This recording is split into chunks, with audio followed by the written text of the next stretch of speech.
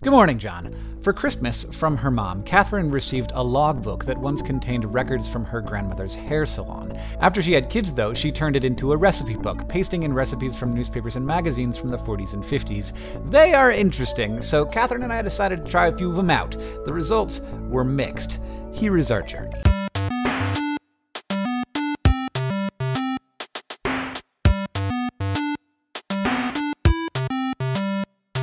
Recipe 1. Golden Rabbit. You make it with 2 Campbell's soups. Stir well 1 can Campbell's cheddar cheese soup. Gradually blend in 1 can Campbell's tomato soup. Add 1/4 cup milk. Heat, stirring. Pour over crackers or toast.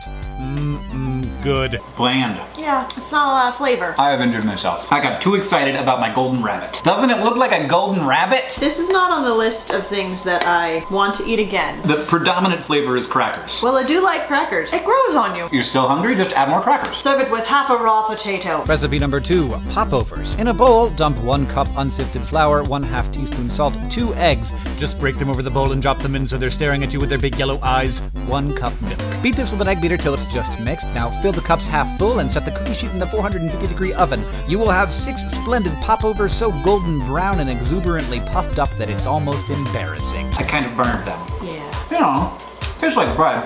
Northern biscuit. I'm down with this. Yeah, I'd like to try them again. Hole in the middle? There's a hole in the middle. I don't know why it's got a hole in the middle. How? Recipe number 3. Beer dressing. Mix mayonnaise and mustard together, add horseradish, and gradually stir in beer. I mean, it's not good. I don't really like mustard that much, though. Recipe number 4. Mexican chop suey. 1/2 pound ground beef fried in butter when possible. 1 cup sliced fresh tomatoes, 1 medium sweet pepper, 1/2 cup chopped onion, 1/2 cup chopped celery, 1 cup milk, 1 tablespoon flour. Fry the meat slowly over low heat, then remove the meat, leaving the juices, to which should be added the vegetable ingredients. Simmer until tender, add tomatoes, after which add milk mixed with flour, and simmer again until mixture begins to thicken like gravy, then combine with meat and serve immediately. You seem really unexcited about this one. Said serve immediately, so we can't dilly-dally. This is probably the best it's ever gonna be. I was like, oh. You just went right for it, huh? I have a suggestion for improving it. Huge amounts of salt. You're gonna eat more? It's so much better. Right now you're wasting salt. I maybe oversalted mine. Yeah, you really went to town on it. Katherine, if you were gonna name this dish, what would you call it? Obviously it is inspired both by Chinese food and Mexican food. What? No, it's like a Cleveland chowder.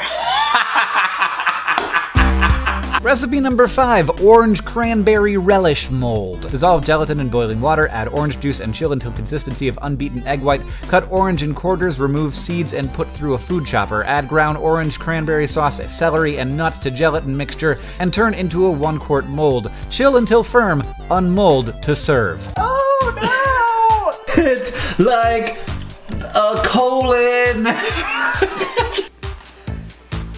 Oh, it's like coming across just some sand in your food. Do not serve your friends or family this. Why does Jell-O even still exist? Oh. This is what you get if you're in prison, high school, or the hospital. Like, where else does anyone have Jell-O? What have we learned about 50s food, Katherine? Would you rather live today? Oh yeah. But I think that there may be some wisdom.